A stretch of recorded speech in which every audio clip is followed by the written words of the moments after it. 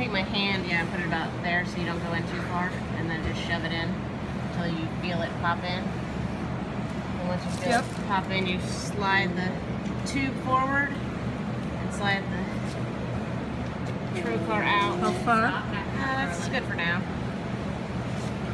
And then The red top?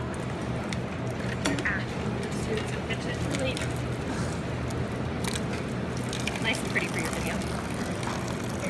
And then grab 2 red tops and label it right side, and we'll label the other one left side. And then I'll kind of put it in, well, after we get these samples, I'll slide it in a little further. Okay, that's fine. You can suture this in. That'd be good practice for you.